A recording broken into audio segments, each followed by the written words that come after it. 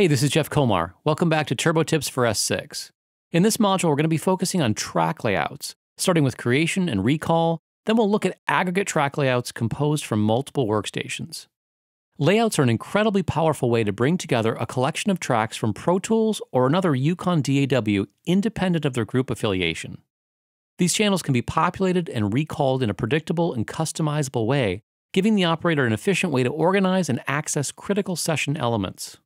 The first thing we'll do is jump to the Workstations page, where we currently have 3 different systems attached, including Pro Tools HDX, HD Native, as well as a Logic Pro workstation.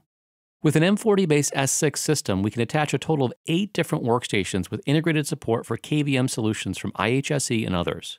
One of the important steps to perform prior to creating and storing layouts is to define the workstation which will be carrying the layout data. If we take a look at the bottom of the Workstations page, for the HDX system, you can see Pro Tools 18 Mac has a blue star next to it telling us this application on this workstation is responsible for storing the data.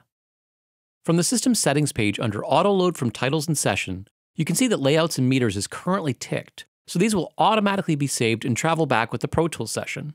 If these attributes are not enabled here, your layouts will not be recallable from Pro Tools. The Tracks page is the primary interface on the S6 for creating and modifying layouts. Let's press the Assign button to start the process of creating a new layout. We'll be selecting tracks from the channel matrix, displaying tracks by color and type, and placing them down in the lower scroller, which represents the physical faders on your S6 surface. It's certainly possible there may be more slots here than you have actual faders. If we take a look at the local preferences, you can see under Number of Strips in Layout that we can easily prep a session to be opened on an S6 with a larger number of faders. My system has 2 fader modules, for a total of 16 faders. Let's first hold down the Shift button, which will modify the Clear button into Clear All, a quick way to purge all the previous tracks in the destination scroller.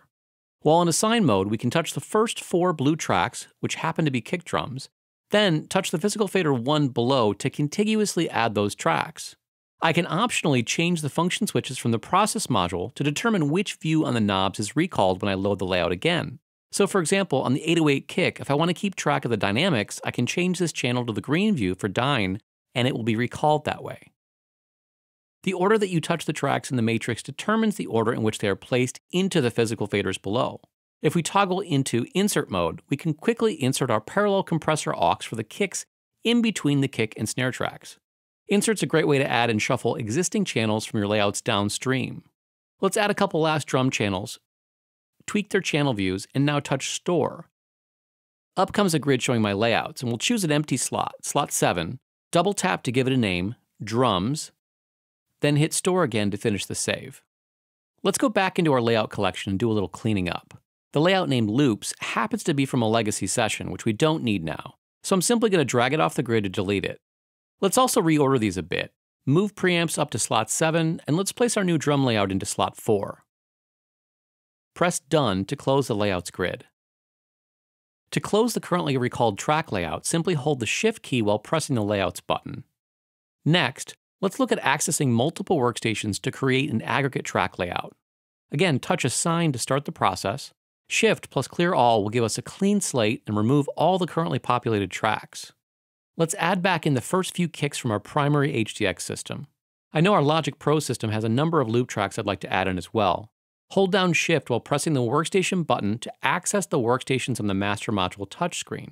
Touch the Logic workstation, then press the Tracks button to bring up the tracks contained within the Logic session. I'll simply grab a few of the loops and beat tracks, then drop them at fader 4. We can also change the channel views for Logic to CEQ just like we did with Pro Tools. Instead of always going back to the touchscreen, we could simply touch the Workstation button to bring up these same machine selections on the soft keys. Finally, let's touch HD Native on the Workstation soft keys to access that session where we can grab all the bass tracks in Insert mode, pushing the snares downstream. Press Store to bring up the Layouts grid, touch slot 5, give it a name, Drums and Loops, then touch Store again to finish. Press Shift plus Layouts to close the layouts. Based on preferences, it's also possible to press an illuminated switch adjacent to a soft key for a currently recalled layout to close it. This assumes that the preference for the auto-close surface recall soft keys is not ticked. Layouts can be opened and closed by pressing their associated soft key switch. This can be handy if you need to constantly switch between recall of various layouts. For some users, maintaining access to the Automation 1 panel located on the top left side of the master module is essential. Enable the auto close preference so that this panel defaults back to Automation 1. You can also use the quick jump functions to access layouts by holding down a fader module shift key while pressing backslash on the numeric section of the automation module. This is a pre-programmed user page which defaults to the first 6 track and the first 6 meter layouts. In the previous module, we looked at recalling VCA masters from within a spill zone. Let's now access our track layouts on the left side of the console. First press L spill to light up the left zone, then press the layout switch. Now we'll select our drums and loops aggregate layout. We can use the user 1-2 switches to bank the channels around within the 8-fader spill zone. Drums from the HDX, bass tracks from HD Native, as well as our loops from Logic, all remembering the particular channel views we initially chose. While the spill zone is open, we can quickly toggle into any other layout, including VCAs, lead vocals, or perhaps our session submasters. The blue LEDs illuminated on the menu switches indicate that we're looking at an 8-fader zone currently containing track layouts. To close the spill zone, simply press Shift plus left spill. Finally, if we recall a track layout and want to make a modified duplicate of it, we can simply hit Store, choose any of our 96 slot locations, in this case number 10, save it as drums 2, then press Store. This is a quick way to create a new layout which is based on an existing one. To return back to our standard bank channels view, simply press the soft key for the currently lit track layout.